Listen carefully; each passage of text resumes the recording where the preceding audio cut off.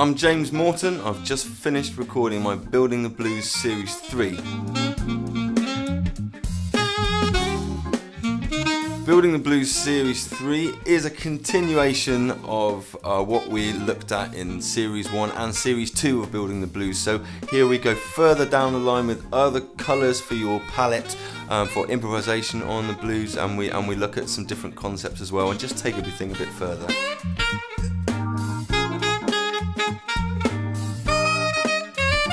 This series looks at some other more advanced options when improvising on the blues. So Series 1 you can get the foundations of what the blues is and how to start playing on it. We start looking at the chords in more depth on Series 2, and Series 3 kind of brings in some other concepts and ideas and other scales and other sort of sound possibilities into play as well.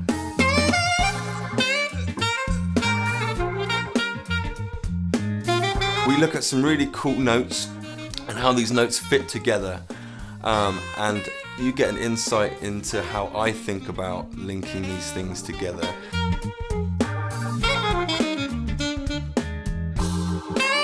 Once again, this is a very interactive way of teaching for me and learning for you. There's the backing track in the same key as the other two blues series. Again, just a continuation of building up all these tools all in the same key, so it's all relevant.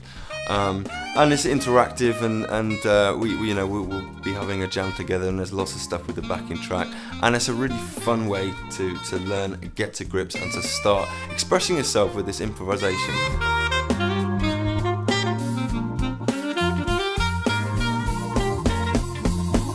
By the end of this series, you should have some really good tools in your armory, some really good colours in your artist pad to express yourself and improvise and really have fun playing over this 12-bar blues, because it's such a fun thing to play. It's one of my favourite things to play anyway, and it is the root and base of so much music that we are familiar with now.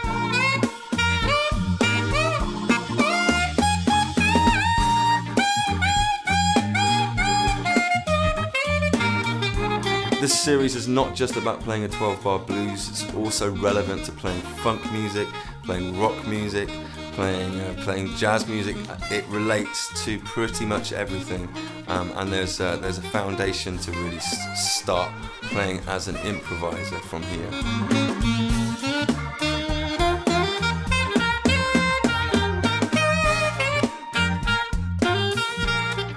So this is great if you want to go and jam with your friends, go to a jam session, start playing gigs, things like this. This is a really good place to start, and hopefully I can give you some knowledge and information to get you playing and enjoying and expressing yourself and sounding like you as quick as possible.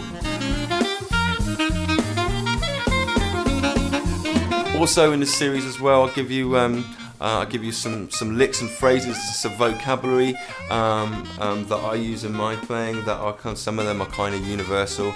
Again, just to broaden your knowledge and vocabulary to have this blues conversation.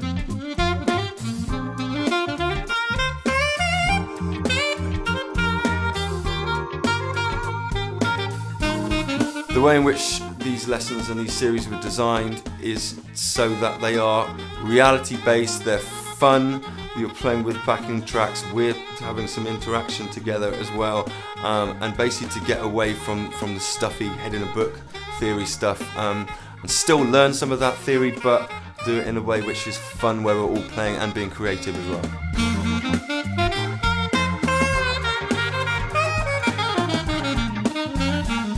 I really enjoyed making this series. I think there's some great stuff in there. Hopefully you're going to check it out. If you want to also see what else I'm up to, I've got some funk series up here on promusictutor.com.